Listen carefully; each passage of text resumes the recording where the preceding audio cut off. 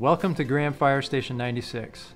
Station 96 houses a fire engine and paramedic unit, and our fire goats, Drip Torch and Frankie.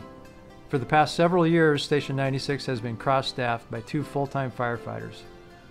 Cross-staffing means staffing 2 emergency resources with a single 2-person crew.